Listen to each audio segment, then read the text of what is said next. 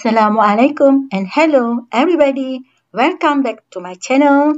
Today I would like to discuss how to calculate gain or loss on disposal when exchange or trade in fixed asset using straight line method yearly basis. So when we want to calculate or computing depreciation, there are two bases, monthly or yearly. Now we look at the yearly basis for purchasing year and also for selling year. For purchasing year, we must calculate full year of depreciation, and for selling year, there is no depreciation for the sale of the asset.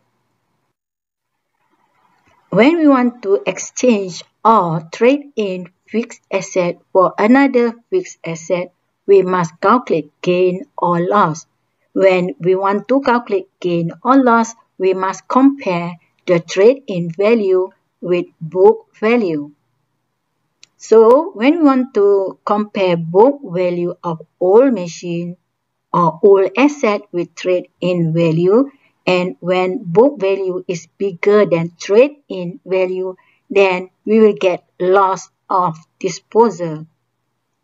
And when we compare the book value and book value is smaller than trade-in value, then we will get gain on disposal. Now, look at the example.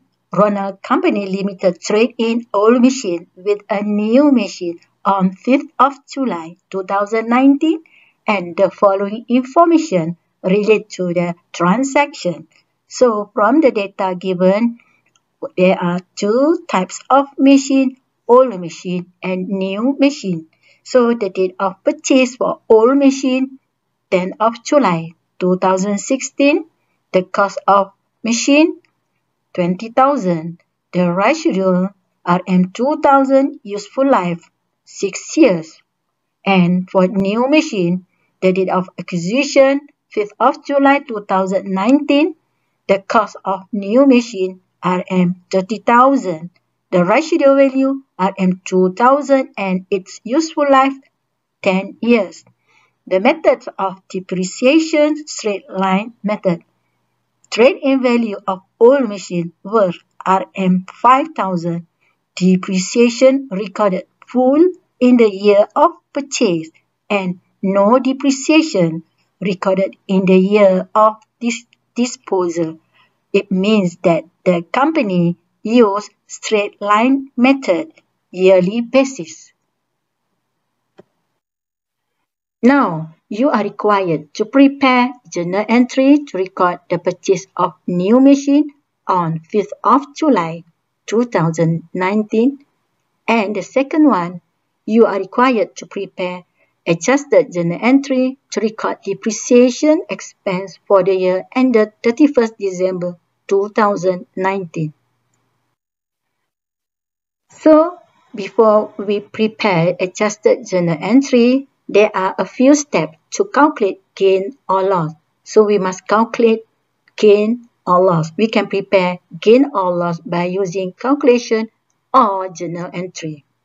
So, the first one, we must calculate accumulated depreciation of old machine. The second one, we must calculate book value of old machine. The third one, we must compare book value of old machine with trade-in value. And if we find out trade-in value is bigger than book value of old machine, then we will get gain on disposal. Or if book value is bigger than trade-in value, then we will get loss on disposal. And there are a few steps of preparing journal entry at the date of disposal. First, we must remove all fixed asset. The second one, we must remove accumulated depreciation of all fixed asset. The third one, we must add new fixed asset. So you can see number 1, credit old fixed asset. Number 2, debit accumulated depreciation of old asset when we remove the accumulated depreciation. The third one, we must add new fixed asset. So debit new fixed asset in the journal entry. The fourth one, we must calculate cash payment. So cost of new asset less trade-in value. So we must credit cash in the journal entry. And the last one, we must calculate gain or loss or missing figure. So if we lost the missing figure in the credit side, there is gain on disposal. And if the missing figure in the debit side, there is loss on debit side, there is loss on disposal. This is the schedule of depreciation expense and accumulated depreciation for old machine. So from the question given, the company used straight line method yearly basis. So for the first year or the date of purchase, we must calculate full year of the account, full year. And 2019, no depreciation in the year of disposal. It means that we must calculate depreciation of old machine from 2016 until 2018 and 2019 no depreciation in the year of disposal. So we can get the depreciation for each year RM 3000 and the accumulated depreciation at the end of 31st December 2018 and the book value of old machine for the year ended 2018 is RM 11,000 based on yearly basis. Now, we can use the formula to calculate gain or loss. So, accumulated depreciation of old machine from the schedule, we got RM 9,000.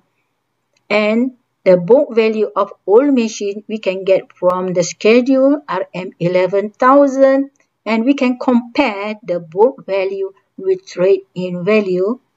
So, when we compare book value RM 11,000 and trade-in value given in the question RM 5,000, then you will get loss on disposal RM 6,000.